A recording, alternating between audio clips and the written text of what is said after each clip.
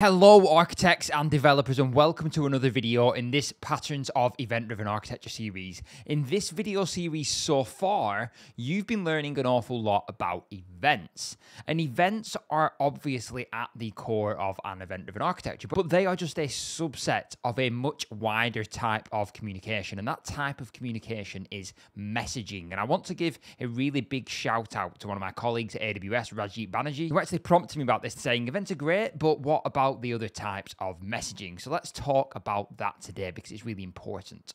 Messaging is the overarching group that covers all of the methods of communication between the different services in your system.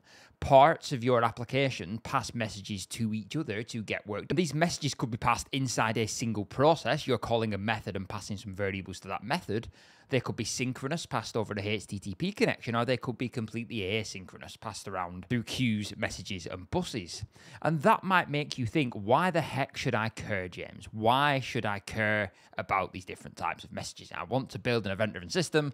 All I care about is events. And that's a pretty reasonable place to be. We are in a series on event-driven architecture, after all. Focusing all your effort on building with events and making every single component and system interaction based on an event is hard. It's possible, but it's hard. Somehow, somewhere in your application, you're going to need a different type of communication.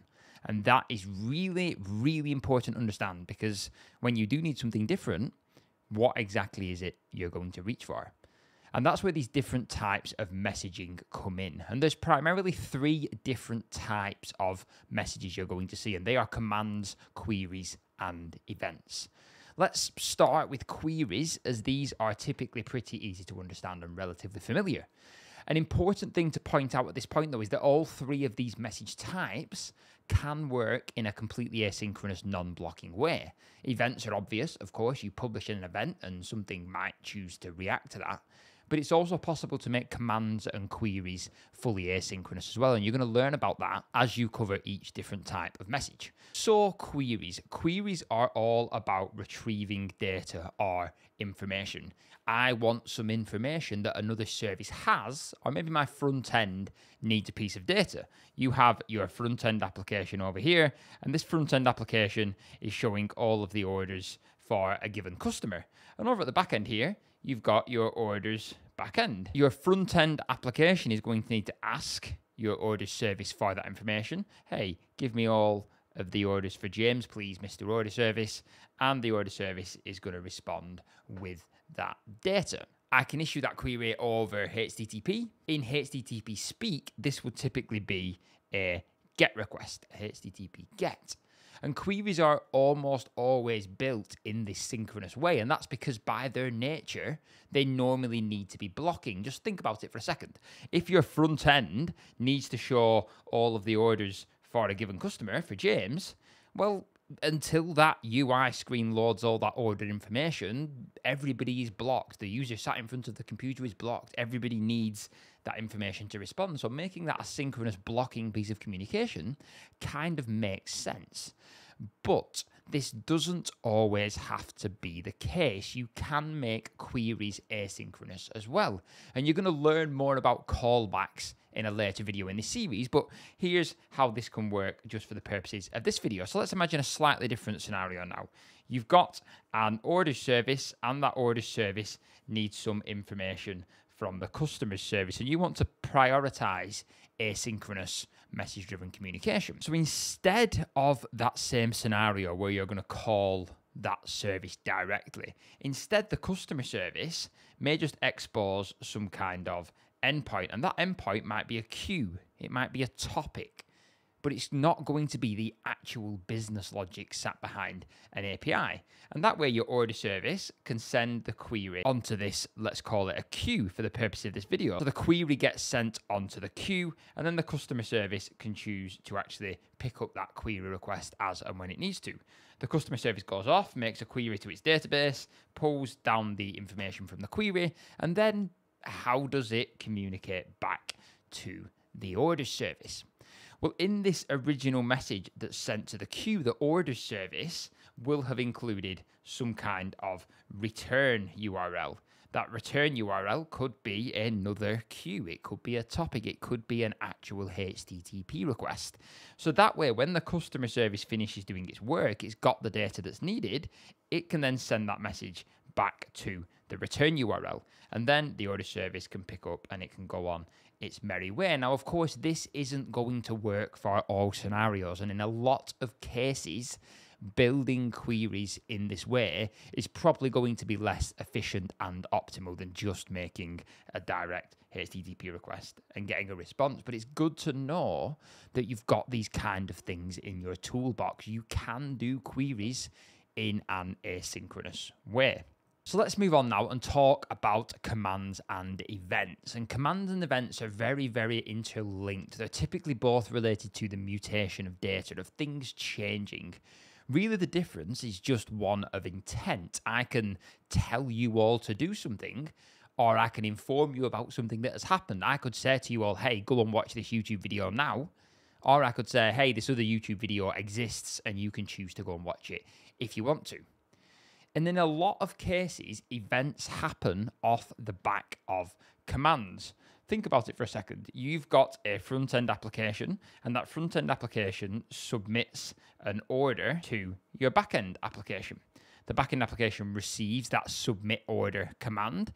It does a little bit of work, maybe it does some processing, and then after all that's done, it's going to publish our order created event onto some kind of event bus.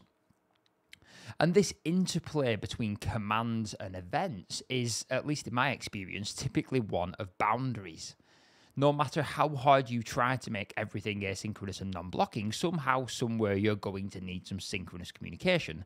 Whether that's like in this scenario, where you've got a front end calling a back end, or whether it's in other scenarios where you've got multiple services inside your application talking to each other. It's at these boundaries where commands make an awful lot of sense. The front-end application in this case is going to make that submit order request, and the front-end application is going to want to wait until the point in which it knows that request has been received. Your users using your front-end aren't going to want to go off and do a whole lot of other things until they know that that order has actually been submitted. The front-end is going to block. Although it might not feel like it in the browser as a user, that is blocking until the backend responds. And of course, that same mechanism I described above for doing asynchronous queries can also apply for asynchronous commands. If you have two backend services that need to communicate, and the order service needs to tell the loyalty point service to actually add some loyalty points, it could do that directly. It could send that command directly to the loyalty point service, or the loyalty point service could expose some kind of queue or topic. The order service sends the command there, add loyalty points, and the loyalty point service can choose to work off the back of that. And again, you could use that return URL that you talked about earlier, or the loyalty point service could just go off and publish an event onto an event bus. Loyalty points added, loyalty points failed, whatever that might be, and your order service can choose to consume that event. So when you think about the API that your service exposes, think about what you want that API to actually be. That could be a synchronous API layer, a HTTP API or a gRPC or something like that, but it could be something that's blocking, so the order service makes the call and the response come back. That API could equally be a queue or a topic that people can send messages to, and you can then choose to react to them asynchronously.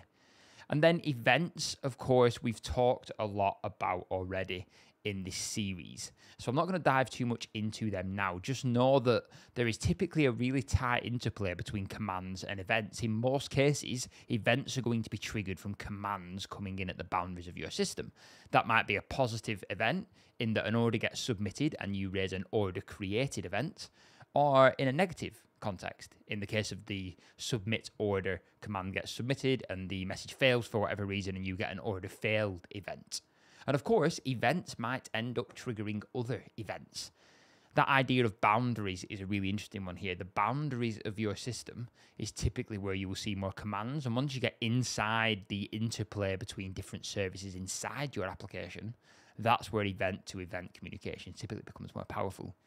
But just think about these different patterns and processes as you are building out your event-driven systems. Don't focus single-mindedly on making everything event-driven, know that you have these other tools in your toolbox that you can pull out if necessary. I hope this has helped clear up the different types of messages you might see and give you that possibility to step out from making everything event-driven if you need to, but still allowing you to focus on non-blocking communication as the priority. Thanks everyone for listening. I will see you all in the next video.